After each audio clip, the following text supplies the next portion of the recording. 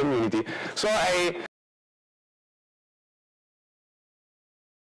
measured my needs between a community and another one. And I involved so many things, especially in Italy, so they are Italian, find me. But let's start to talk about the extension, because we are here for that reason. Firefox is famous for extension. I think, I remember, the most important feature for Firefox was disruptive, was the tab browsing, as an example. So, as we can see, also as I said with DevTools, Firefox is famous for extensions, because extension itself, feature of as extension, sometimes became feature of Firefox itself. So this is one of the example why an extension platform, ecosystem as we prefer, are important in Firefox. But I say that because it's true. Firefox is the most conservative web browser in the market now. Because there is not only like the other competitor, you can add only a button in the address bar or improve the URL bar. Because you can change many other things, like the development manager behavior, themes, as I said, other features. So actually, it's the most customizable browser ever, which is true. Not because I am on Mozilla, but this is true. And another examples are the why addons are important also from Mozilla itself. I said we have the Go Faster system addons. As I said, the DevTools maybe will be an addons for Firefox itself. Mozilla tried to implement features as addons because that way we can try to disable, we can remove it, they can ship faster, feature also as core features as develop tools, because not only all the people is a developer, so maybe I don't need it. So the results of test pilot, for me, is one of the best new projects because it's the first time that I see that you can try a new feature and you can leave a feedback, because usually when you use a web service, a web app or something else, you can have, you want to join the beta program, okay, but you cannot have a survey sometimes. I cannot say what's going on, what I liked, etc. So these are two examples, but Mozilla, why extension are important in Firefox. And there are also a few data that maybe are interesting, because as a developer I want to see that my extension is used, because I'm a volunteer, I use my free time. So we have few data from the EMO itself. The EMO is the addons.mozilla.org website. We have the 40% of Firefox use addons. There are millions of users of Firefox, so there are millions of people that can use my addons. There are many addons now, but these are numbers that after web extension is growing every month. There are many extension developers, but there is also many monthly users on EMO. They are a customer of our extension. But this was before. This was a problem. I am filling this role because there was a problem that the old technology, or the technology of Firefox itself, are old with respect to the new technology of today. XML today is not used anymore. We use JSON. Okay, but yeah, the Firefox interface itself is done with XU. Is XML to do the interface, and we want to do an extension with the old framework. We need to act with that kind of things. We use CSS, etc. Next, we cannot use the normal JavaScript standard we already use. So it's about the local storage inside in Firefox have a different name, different property, blah, blah, blah, blah. So there is another framework. So we are web developer, I say JavaScript developer, we need to learn new stuff. And learn new stuff can be cool, but sometimes can be very boring. And sometimes can be very difficult. And I tried so many times to develop an extension with these kind of things. No, that doesn't work.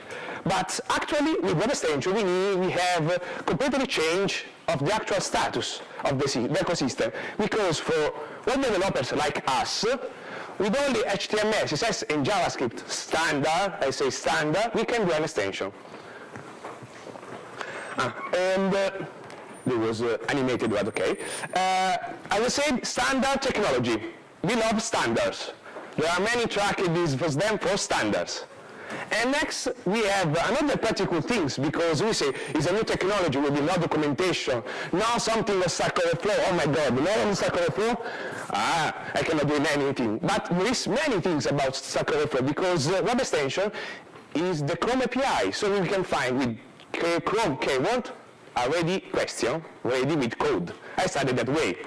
So we have the parity with Chrome extension API, but they said there is also the documentation from Chrome for many things. So we find the documentation on Chrome, but that's on the end, because we want also our documentation. But there is also another thing, as I said with nightly, we have electrolysis. With the other old framework, we need to update our code to support electrolysis. Boring. With the web extension, we don't care, because it's already supported. We next have support for Firefox for Android. Firefox Android, as I know, is the only mobile web browser that supports extensions. So we can have adblock on our Firefox for Android. Ammo works also on Firefox for Android. So only the desktop was is not enough, we can also have mobile. We have also sandboxing that is improving. But the cool part for us, because there was a time when you had to develop an extension for Chrome, an extension for Firefox, as a time with the Windows, with DLL and many other bad things. Now we can have one code that rules everywhere.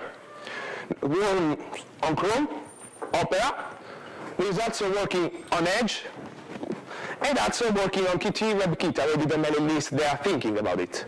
So for us, developer, we can have not only Firefox or Chrome, but also a huge marketplace. For that reason, I put the one API to rule them all. Because for developers, it's amazing, because it works. I started with WebExtension, I developed only Firefox, but works like a charm also on Chrome. So this is pretty cool. This out of the box, you can have all these kind of things. You can also try at Chrome extension, probably, because the parity is not complete actually, it works also on Firefox.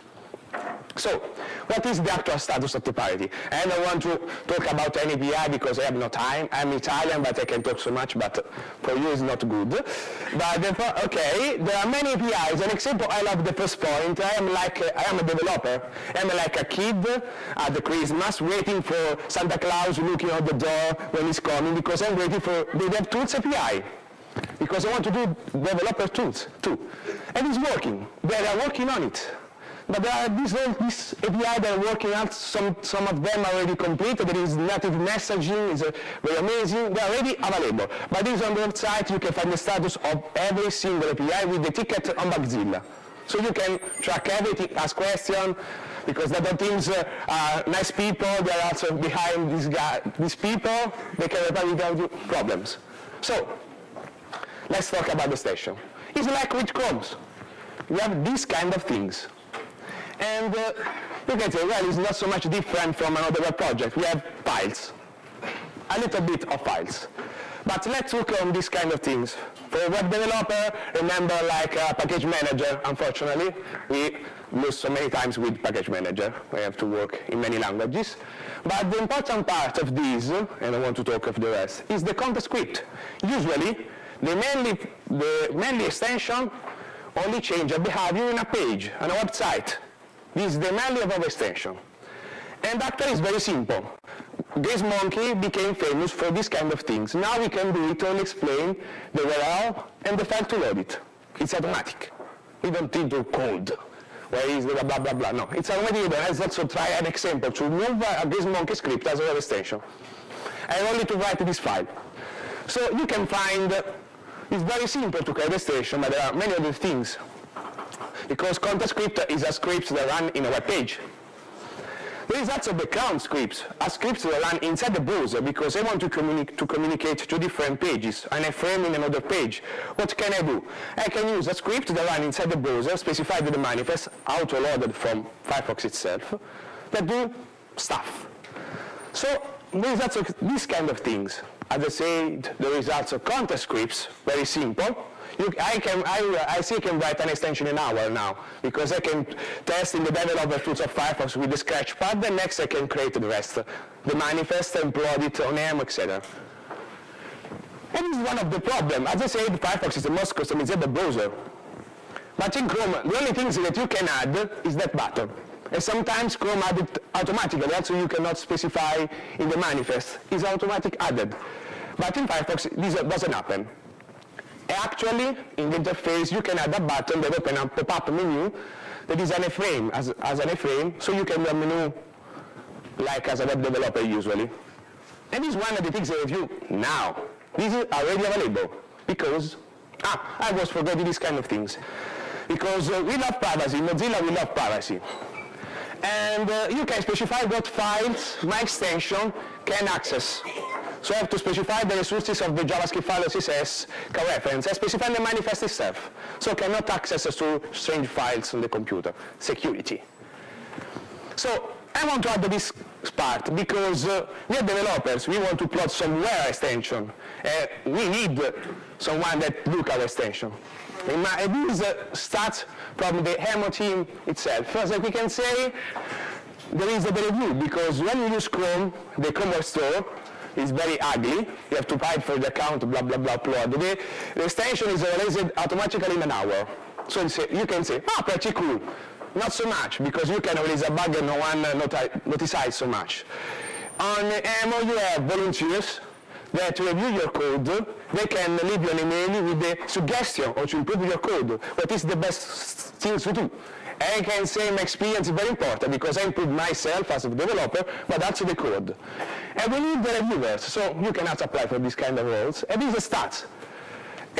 Usually in one day, depends from the time, the queue, etc. You cannot have your extension approved. With an email, you can say, thank you for contribution. Chrome, you don't get anything. So, we love contributor. And the roadmap, it was also animated, is available from Firefox 42. So you can also already develop and publish on Emo. You have the SDK for a web extension embedding. I say like an hybrid way to move an old extension in the new way, because it's more simple. We have the roadmap that is planning to activate only a web extension when we will release Firefox 53 on Emo. And they're planning for the end of the year to stop to release on Emo extension done with the old way, only web extension. There is also an API because they say Firefox is most customizable. I want to do many other things. So we want file system API, they're planning, they're studied, etc. There is also the sidebar, new teams done as a web extension. They are working on it. And there is also a project to experiment creating new API outside Firefox. So you want a new API can experimenting without changing Firefox itself. And you can do it. It's a project already available. And for people that love code, you can find a GitHub repo with example updated often, and when there is a new API, there is a new example. Actually, there are 30 examples available on GitHub, so you can open Firefox and try it, and then working. You can find all the files, etc. for many of the API available. But there is also some of them are also documented as tutorial on MGN. So I want to learn, I can find everything on MGN. Why I can try the extension? That is Firefox. Also the stable, because it was available from the 45. You have only to open about double dot debugging page and use loaded addon. That way we have a watcher of the file. So when I change the JavaScript file CSS blah blah blah, they are already loaded. Without do anything, we can also have the reload button to force a reload. Maybe sometimes there is JSON is not uploaded correctly. And we can also have debug to open to debugging users for the background scripts because they are a little bit advanced. So, but we are developers. Developers love the command line. So there are lots of tools for us. The first one is the most famous from the Emo team itself, is a command line to do everything without to use the interface, but also do many other things, for example, testing, packaging, validation, many other things. It is very well documented on GitHub, so you can download without problems, etc. This is my little script because I started to develop when there was change, etc. Is a little script that package an extension and check for Chrome, etc. But now it's not so much required. And this is one I've done because I'm a developer. I want to see statistics of my users. How many people use my extension? I have to open Chrome Web Store, that is ugly again.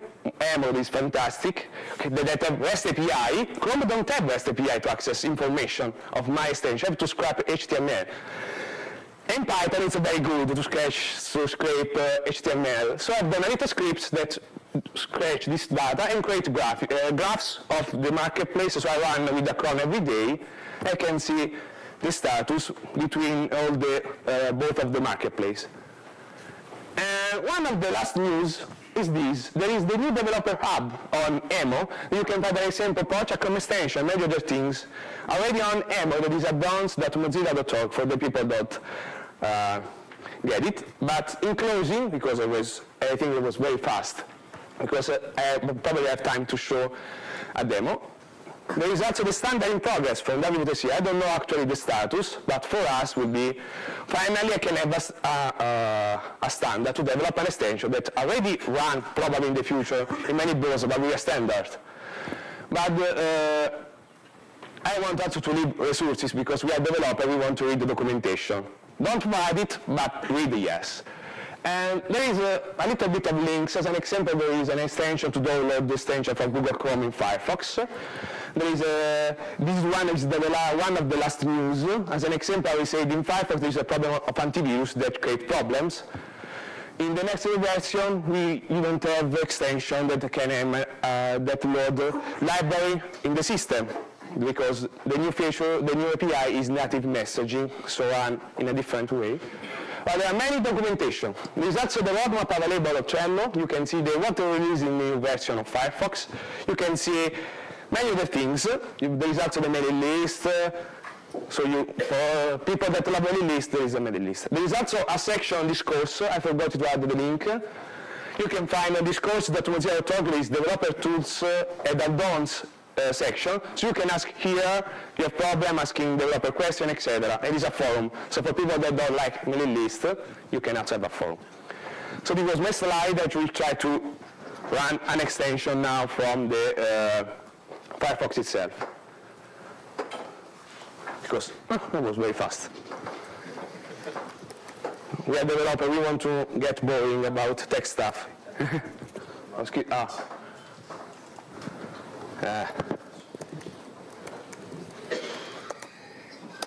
So this is a page. We can see also a few system add-ons, as an example, that are already in the system. But now we can see these cool things. I remember the part where is the examples is I put in a wrong, no, it's the wrong path. When you contribute in different projects, you don't remember where they are. Okay, this is the folder available MGN with examples. You can see there are many of them. There are motion client tests, there is native messaging. Native messaging is pretty cool, enable to access a program itself in your computer and communicate with Firefox. But it's not injected inside Firefox. It's another process because it's another executables. So you can communicate the different applications in the system. What we can try, because I'm not connected to the computer. Okay, this is the most simple one. I can say the most funny. He had a button. There was not this button. We have this button because the station is Bestify. We have a simple page that is HTML5 that I have to run in a real page because it's not working. Okay. It's very simple, but the code is very, very much simple because only change the document right and attach the image. It's a code script. There is also another one that changes only the borderline, but these are extensions. And as you can see, you can get fun. I started in that way. I want to say my experience. I taken the Borderify, I've written an extension, and now I use it from the WordPress Polyglots community that support 13 different languages that help all the community of WordPress to translate extension. That add a glossary, and it's available also on Chrome and Firefox. So I have finished the time, so I guess there are questions. I'm here. Yeah, so just a reminder, speak very loud when you ask your question, and Daniele, please repeat the question. Thank you. Okay. Okay, so there are a lot of Chrome-only extensions, but they actually work in Firefox. So you can run it, you can convert them in like 1 minute. Right? But is there like it's obviously the problem is that Chrome extension developers don't know that they can run them in Firefox. Is Mozilla trying to engage with Chrome extension developers to tell them that their addons? Yeah, as you say, in the developers hub there was a page, there was a section, there is also documentation on MDM, but the developer hub have 2 weeks of life, so we started to promotion about it. I follow also Reddit, I see people that suggest to move also to try on Firefox. I see also on GitHub people that open ticket, improve your code to work also in Firefox. So I think that in the next months we will see many new extensions from Chrome on Emu. Yes? Do you know what the timeline for the W3C standardization is going to be? I don't remember. The question is, okay. do we know the timeline for the W3C standardization? I don't remember that. I remember they opened a group of study, but I don't remember the status, sorry. More questions? One at the back there? Yeah. It's very interesting for me, but there's something illogical in presentation because it says that extension is really important for Firefox. It was always part of Firefox, and then by the end of the year, 2/3 of the important addon every day do not work anymore. I'm not sure as I understand very... okay. You have a microphone at the line. Can you please repeat because we could not hear at all? And yes, I have a strong voice. Yes, sorry. So I was saying, I think it's really interesting direction, but I was thinking it was a bit illogical in the presentation because you said that extension are a part of Firefox. Everybody, it was what made Firefox. For me, at least it is. But by the end of the year, 2/3 of the important add-on that I use every day will stop working. I understand again very well, but I will try to reply. Well, there is the problem of the change of API often, this is true, but the new web extension is the future because I showed now the web extension is like a wrapper to the old SDK. So for us, when there will be changes inside Firefox, for us will be not a problem like before with the old SDK, that when a new Firefox extension was broken. With the extension, this problem don't happen because there is like a wrapper to the inside Firefox mechanics, so it's working without problem. I didn't follow everything. I don't know very well. So I can answer that one a little bit better. The question was, a lot of extensions will just break and won't work with the new web extensions model. That's basically your question. You lose a lot of your extensions, right? I'm not on the add-ons team, but I will give what I think my answer is that we're changing the add-on system to make Firefox safer for users, and to make things better for developers and to standardize. And unfortunately, during that transition, yes, we will lose some add-ons, but we're working very, very closely with as many add-ons as possible to port their add-ons and to bring APIs into the new web extensions that will accommodate what they're trying to do. So, you know, we're really trying our best here, but we think this is the future. We think this is the way forward. It's more secure. It's better for users. It's better for developers all around. You know, Firefox will be more secure. It will be faster, etc. So, you know, we're doing our best as we make the transition. Yeah.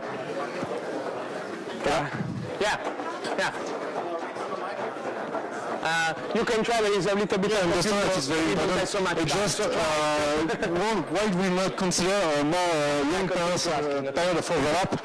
Because for extension, because I don't believe when you release at the end of the year, you will only release with the scope which is equivalent to Chrome, I believe.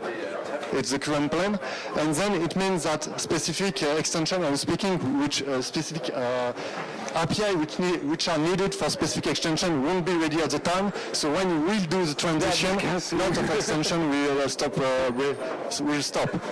Why do you not consider to have more long time of overlay to allow people to work on those API which are necessary, and then do the transition with less impact for the user? Yeah. Unfortunately, I can't answer that question. I'm not on the add-ons team or the platform team. I'll just give my opinion that we put a lot of thought into it, into the length of the transition time, the work we're doing with developers, the work we're doing APIs and so on. So the add-ons team are actually in the room here. Could some add-ons team people put their hands up? Maybe you can talk to them afterwards and get their thoughts on this. Ask them questions. Okay? Okay, so we have time for one more question.